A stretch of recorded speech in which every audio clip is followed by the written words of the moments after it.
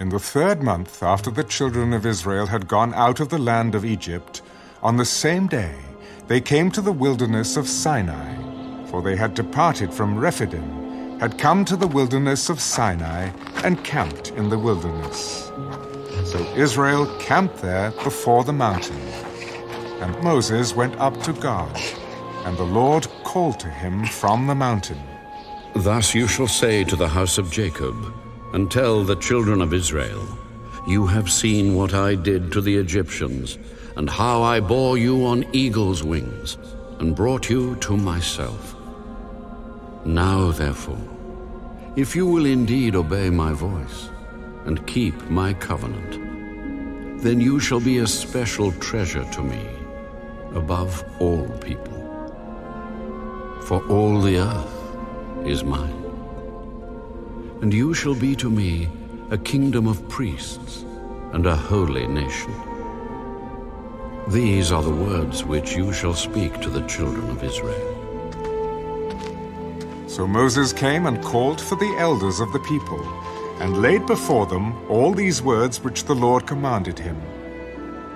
Then all the people answered together, All that the Lord has spoken, we will do. So Moses brought back the words of the people to the Lord. And the Lord said to Moses, Behold, I come to you in the thick cloud, that the people may hear when I speak with you, and believe you forever. So Moses told the words of the people to the Lord. Then the Lord said to Moses, Go to the people, and consecrate them today and tomorrow, and let them wash their clothes, and let them be ready for the 3rd day. For on the 3rd day the Lord will come down upon Mount Sinai, in the sight of all the people. You shall set bounds for the people all around, saying, Take heed to yourselves that you do not go up to the mountain, or touch its base.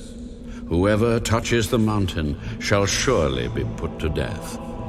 Not a hand shall touch him, but he shall surely be stoned, or shot with an arrow. Whether man or beast, he shall not live. When the trumpet sounds long, they shall come near the mountain. So Moses went down from the mountain to the people, and sanctified the people, and they washed their clothes. And he said to the people, Be ready for the 3rd day.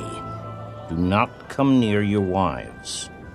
Then it came to pass on the 3rd day, in the morning, that there were thunderings and lightnings,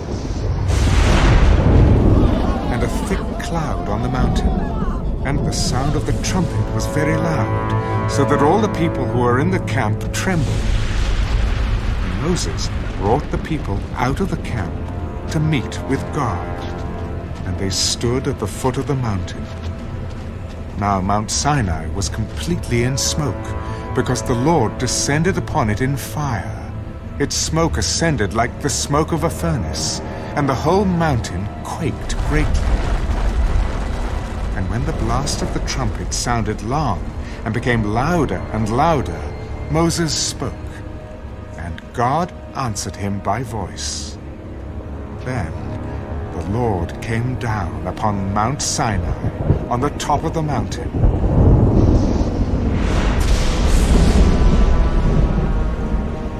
And the Lord called Moses to the top of the mountain, and Moses went up. And the Lord said to Moses, Go down and warn the people, lest they break through to gaze at the Lord, and many of them perish. Also let the priests who come near the Lord consecrate themselves, lest the Lord break out against them. But Moses said to the Lord, The people cannot come up to Mount Sinai, for you warned us, saying, Set bounds around the mountain, and consecrate it. Then the Lord said to him, Away, get down, and then come up, you and Aaron with you. But do not let the priest and the people break through to come up to the Lord, lest he break out against them. So Moses went down to the people and spoke to them.